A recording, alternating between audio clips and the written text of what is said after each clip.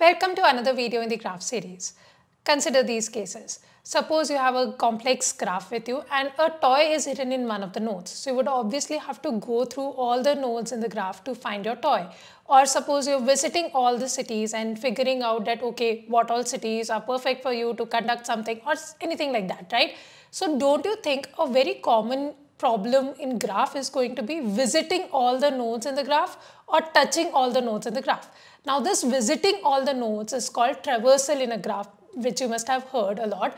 But this seems like a very common use case, right? That there are a lot of nodes, I want to visit them in a systematic manner, make sure that I don't miss out any nodes and I visit all of them. So that is what we are going to be solving today. Before we move ahead, I would just like to take a moment to remind you to be consistent and make sure you do not miss any videos in the graph series. So make sure you subscribe, hit the notification bell icon. You will also stay motivated and you have no idea how much your support will mean to me. There's so much of free content available on the channel. There's HLD, LLD, DSA, Advanced C++, tutorials, mock interviews and so much more. So if you think I deserve your support, please subscribe, hit the notification bell icon. And there's obviously a bunch of stuff that I cannot do on YouTube, like mock interviews, live interactive classes. So we have educourses.com, we have live courses, self-paced courses with live doubt solving support, which both of them we have mock interviews, and we have a lot planned in LLD, HLD, Advanced C++, DSA and so much more. You have no idea. So if you want me to be part of your further learning journey process, please check it out. The link is in the description. And now let's continue. Let's start with a simple tree. Now you would think, why a tree, right? Have you forgotten that trees are also graphs? Basically, trees are simple version of graph or special version of graph. We have already discussed this in previous video. So to understand in very simple terms, let's look at this simple binary tree. So now if I give you the task that you have to visit all the nodes, right? How would you do that? Like, just think of it logically, forget all the algorithms. How would you make sure that you don't miss any nodes and you systematically make sure that you're visiting all of them? Now, one obvious way is to go like this, that, okay, I visited all the nodes over here, I visited all the nodes over here, I visited all the nodes over here, like that, correct? So this is one way to visit all the nodes. Another way would be that I would start going down like this, that I visit this, then I visit this, then I visit this. I come back, then I come here, I visit this. I go back, and then I visit this, and then I go over here, I visit this, I go back, I come over here and I visit this. Now these are two systematic ways. Basically, I just want to make sure I don't miss anything, right? So in one way in which you are going like this, what are you doing? You're going level wise, or you're going breadth wise, or you're going along the width. And this algorithm that we'll be doing to just visit the nodes level wise or breadth wise or width wise is called nothing but BFS, which is breadth first search. And the other algorithm in which you were going deep and then coming back, going deep, then coming back and then again going back, going deep, visiting the children, going back. So here you were going deep, basically you were going along the depth, and that is why this is called DFS or depth first search. Now these two algorithms, BFS and DFS, are probably the most important topics in both trees and graphs. Here we have already seen that BFS, DFS can be applied to trees also and to graphs also. Basically trees are also graphs. So we have to understand that how is BFS, DFS different in graphs and in trees. First of all, this also we will do. Secondly, we will try to understand with intuition that how BFS and DFS can be implemented. But in very simple terms, in BFS you go breadth wise or level wise or width wise, versus in DFS you go depth wise, you go deep down a branch, then you go back, you go deep down a branch and then you go back.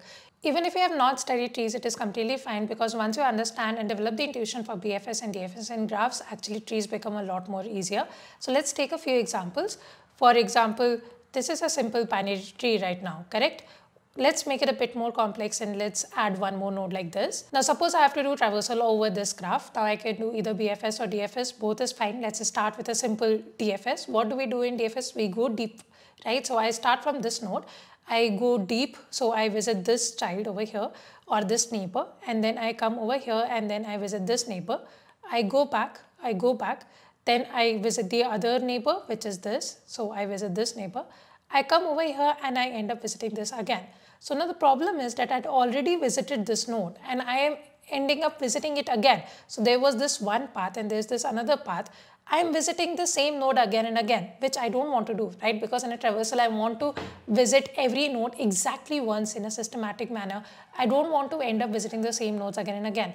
Let's take another example. Suppose this is a simple graph, right? This is also a graph. This is a cyclic graph. Suppose I start from this node, I visit its neighbor, I come over here. Then I visit its neighbor, I come over here. Again, its neighbor, I come over here, I come over here, I come over here. I am stuck in an infinite loop, right? So there will be a lot of cases, there might be cycles or there might be simple cases like this where there is no cycle, but still you are ending up visiting the node multiple times. Now this will be a problem that will be there in graphs. The only difference in BFS and DFS is the order in which you are visiting the nodes. In BFS, you're visiting the nodes level-wise versus in DFS, you're going deep-wise, right? Only the order and the way in which you run the algo is different. Otherwise, the intention is same. What you want to do, you want to visit every node exactly once in systematic manner. So the outcome of both of those is similar. Only the order is different, correct? So in both the cases, you will end up having this problem that you will end up visiting the same nodes again and again. So every time you do BFS, DFS in a graph, you have to do this. You have to have another visited array or a set. Basically, you just have to mark every node as visited. Now, in terms of code, you could be using an array or a set or a map, or you could be using any way. Basically, you just have to tell that have I visited this node or not. So how some people will do, for example, if these nodes were marked 1, 2, 3, 4, they will make an array. Okay, so this is 1, 2, 3, 4. Initially, none of them are visited, so I will mark them as false. And then I will start visiting them. That this is visited, so I will mark it as true. Now this is visited, I will mark it as true. Now this is visited, I will mark it as true, right? Now I will go back, then I will come over here. Now this is visited, I will mark it as true. Then when I come to 4, I will see, oh, this was already visited, so I will not visit it again. So that is how you can use the visited array, or you could also use a set. Basically, you will have a set where initially there is nothing, and as you visit the nodes, you will just keep putting them into this set. So for example, here the nodes were named say 1, 2, 3. So as you visit this, you're going to put it into the set. If you visit this, you're going to put it into the set. If you visit this, you're going to put it into the set. And then when you go back to 1, you're not going to visit it again because it is already there in the visited set. So this seems like a very obvious logical thing to do, right? You just have to mark the nodes as visited as you visit them, and still if it is not clear, don't worry about it. We are going to look at the code, we are going to do so much of it that it will be completely clear. But every single time you do either of the algorithms, either BFS or DFS in a graph, you always have to make sure that you mark the nodes as visited. Now marking the nodes, you will see various codes. Some people will use array, some people will use set, some people will use map. That doesn't matter. The main point is that you should understand the logic and the reason behind it. The reason is that I do not want to keep visiting the same nodes again and again, and I don't want to end up in a forever loop. I want to visit every single node only once in a systematic manner, and that is why I'm going to mark my nodes as visited. Now that we have understood that we definitely need a visited array or a set or some way to mark the nodes as visited in a graph, now let's try to develop the intuition for BFS and DFS. Let's get started with DFS. So in DFS, as I said, as the name suggests, it is called depth first search. So we are going to go deep. Let's just start from this node A. You could be starting from any node, or it could be given in the question that you have to start from a particular source node. So right now, if I start from this node A, then I visit its neighbors, right? So who are the neighbors? The neighbors are B and F. Let's go one by one.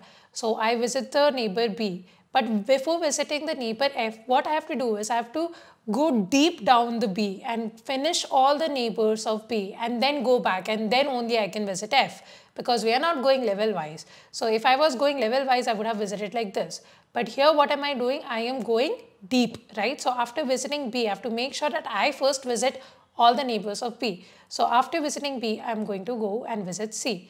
After visiting C, who are the neighbors of C? It's D, so I am going to visit D. After that, I am going to visit E. So I have visited E. Now, are there any other neighbors of E? No, right? So I am done with E. So now what I need to do is I need to come back and see, are there any other neighbors of D? Like for example, maybe there was another neighbor like over here with X, right? Then I would have had to visit X over here, right? So what I have to do essentially is I have to go back, right? So it is like I am done with E, so now I can remove it. So now basically I have visited like this. Now I've already visited E, so now what I'm going to do is I'm going to remove it and see, are there any other neighbors of D? Now there are no other neighbors of D also, so I will remove it. Are there any other neighbors of C? No, so I will remove it. Are there any other neighbors of H? Right, are there any other neighbors of B? Right, there are. So there is one H over here, so I'm going to add H. I'm going to add H. Right. Again, are there any other neighbors of H? If there were, I would have visited those. I would have gone deep down. But now there are no other neighbors of H. So I'm going to just pop it, and then I'm going to come back to B. I'm basically going back, and then again from B, I'm done with B now. I have visited all the neighbors of B. So I'm going to go back to A and then see who was the other neighbor of A. That was F, right? So now I'm going to go deep down the other branch, which is the F branch, and then I'm going to visit G, right? So there's going to be F and G. So this is how I'm making sure that I'm visiting all the nodes exactly once. Now note over here that once I did like this, A, B, C, D, E, I had to pop, right, that I'm done with E, then D, then like this. So whatever I visited last, right, whatever came last in, I removed that first. So it was first out. What is last in, first out? Which data structure can be used? So you are thinking, right, we can use a stack. So it will essentially look like this. So I hope you have understood the intuition behind it, because we have to pop it back. Now this was the last element, and now there are no further neighbors of this. So I can basically pop it back, right? So if this is a stack like this, I will start from A, push B, C, D, E. And now once I'm done with E and all the neighbors of E, I'm going to pop it. Once I am done with D and all the neighbors of D, I'm going to pop it. Once I'm done with all the neighbors of C, I'm going to pop it. Once I'm done with all the neighbors of B, I'm going to pop it. Once I'm done with all the neighbors of A, I'm going to pop it. Right? Before popping, obviously there's F and there's G, and then we are going to pop G and F, and then we are going to pop out A. Right? So basically in DFS, we need last in, first out, and that is why we use a stack. So that is why in a lot of places, you will see a lot of people using simple recursion. Why? For DFS? Because in recursion, what we essentially use is called the recursive stack. So there are two ways to go about in the DFS. We will look at the code, don't worry about it. We will try run the code so many times, it will be completely clear. But if you think about it in simple terms, we need a stack. Now we could either make the data structure stack and use it, or we could use the recursive stack, because when we do recursion, a recursive stack is created for us by itself. So either we can use the recursive stack, or we can create the stack for ourselves. So in most of the places when you see the DFS code, we will be using the recursive stack itself, and we will see the code for both adjacency matrix, adjacency list. Everything is going to be super clear.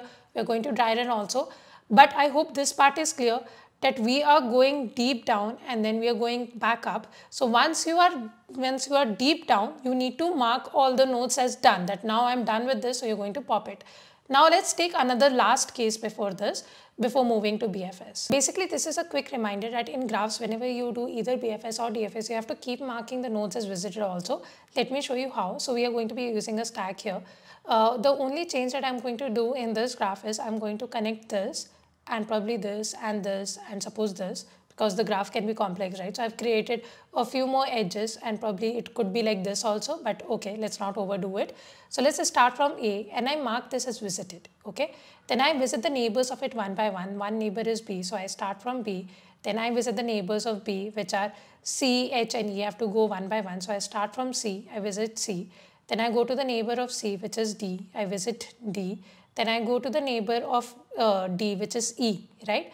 Now the neighbor of E is C also. So should I visit C or not? No, right? Because I have already marked it as visited. So if something is already visited, I'm not going to visit it again. I'm not going to put it into the stack. What is the other neighbor of E? It is H. So I'm going to mark this as visited. Now I'm going to see the neighbors of H. There is B. Now B is also visited. Actually, I could see E also, right? E is also visited. So both of them are visited. So who are the other neighbors of H? They are F and G. So I'm going to put F in the stack. Now, who are the neighbors of F? That is G. So I'm going to put G also in the stack, right? I'm going to mark that as visited. All the neighbors of G are now visited. So I'm going to pop it. All the neighbors of F are visited. I'm going to pop it. Similarly, I'm going to pop like this. So here you see in one DFS traversal itself, I was able to visit all the nodes. Why? Because the graph has a lot of cycles. So I was able to visit like this, that I went like this I visited. I could have gone back, but I'm not going to visit the same nodes like this. I want to visit all the nodes exactly once. So that is why the visited array or set or map is very, very important in BFS and DFS when it comes to graphs. Now let's try to develop the intuition for BFS. To develop the intuition for BFS, let's take this example. So here we need to visit the nodes level wise. So I start from A and I'm going to start storing my answer, suppose over here. Okay, and I visit A first. Now I visit all the neighbors of A because I have to go level wise. So I visit all the next level, right? So all the neighbors of A, basically B and C. Now the problem in BFS is that after visiting B and C, how do I go to D? Because how was I supposed to go to D? It is neighbor of B, right? So how do I do that? Now that is a tricky part over here, correct? So now what we could do is that once we are done with all the neighbors of A, we could remove it from whatever data structure we have put it in and we can put it in our answer. Now whatever is the first node that we had put in our data structure, we are going to take that and visit all the neighbors of that guy. So all the neighbors of B are what? D and E. So I am going to visit the neighbors D and E. So now that I am done with B, I am going to remove it from the data structure and put it in my answer. Then I am going to take this next, the first one that is there, which is C. I am going to take all the neighbors of C, which is basically F. And I am done with C. I am done with all the neighbors of C. I am going to remove it and put it in the answer. Similarly, I will go to D. There are no more neighbors of D. I am done with it. I am going to remove it and put it in the answers. I am going to come to E. And then see who are the neighbors of E. So it is G. So I'm going to put it over here. Okay. Now that I'm done with all the neighbors of E, what I'm going to do is that I'm going to remove it and put it in the answer. Done with F, visited all the neighbors. Also there are no other neighbors. I'm going to put it in the answer. Done with all. So G. Now if you see this, this is level order. How? A, B, C, D, E, F and then G. So I ended up going level order wise.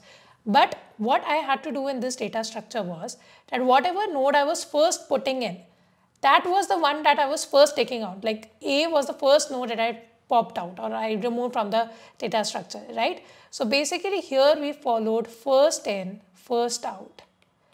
So don't worry if it is still not clear, we are going to dry run this for so many cases, it will be completely clear.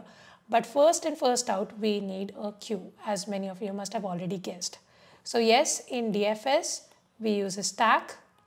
In BFS, we use a queue. In both, we mark them as visited. And we are going to keep seeing this again and again. And in the next video, what we are going to do is we are going to pick up just one question. And in that question, the graph can be represented by adjacency matrix and adjacency list, right? So I'm going to do both BFS and DFS on the adjacency matrix also and on the adjacency list also. So there are going to be 4 videos to solve just one question, and we're going to be writing the code in both C++ and Java. So it is going to be very, very interesting because now we are finally getting started with code and we're going to write so many variations. You will realize that so many variations of solutions are possible just for one question.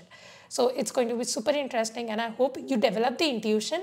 This is nowhere like finishing BFS, DFS. This is just the developing the intuition part and making sure that you truly understand that why we need to mark the nodes as visited.